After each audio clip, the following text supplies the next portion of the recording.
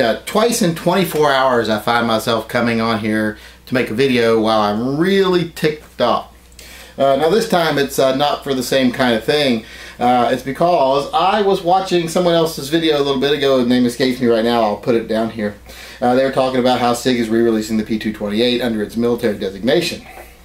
So of course I went over and checked it out.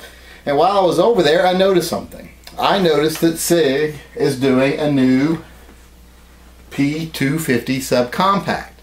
Now I had one, wasn't crazy about it, so I sold it because I had the P290, which was smaller.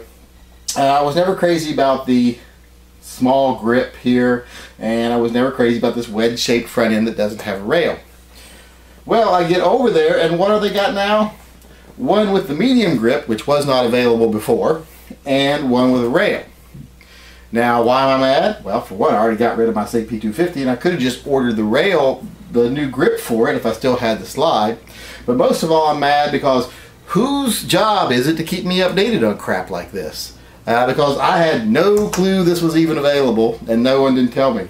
So I want to know who is responsible for me not knowing, because you're probably fired. It aggravates me that this could be going on. I'm such a SIG lover. This could be happening. This could be available, and I didn't even know about it. And to think, I was going to go out tomorrow and buy another Glock. This gun's about the same size as a P226. It's a little bit taller. It's actually a little narrower and a little taller, tiny bit longer. But carry-wise, about the same size. Holds 2 rounds more, and I like it a hell of a lot more.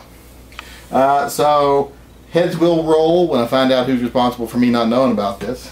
But if you compare the two guns here, to just actually talk about the guns for a second instead of how angry I am. Like I said, I didn't like before that it had the small grip. It had the grip sizes on the P250 interchangeable bodies. You know, the bodies are just modular and you can just buy them for $45.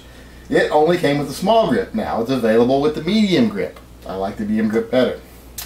The front originally was just a wedge-shaped flat front, had no rail or nothing like that. Now it has the rail, so you can see the difference between having the rail and not having the rail.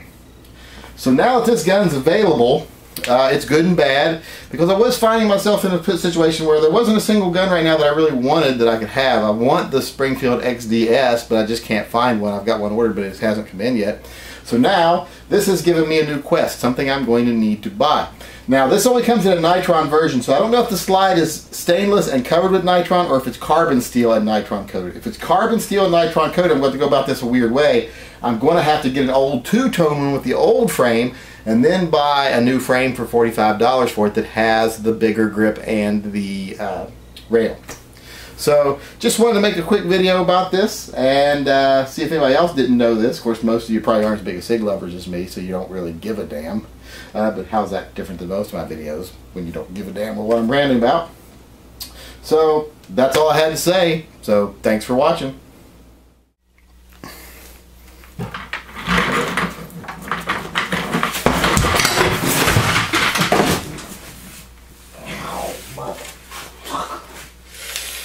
Ooh. Fucking chunk of a goddamn meat.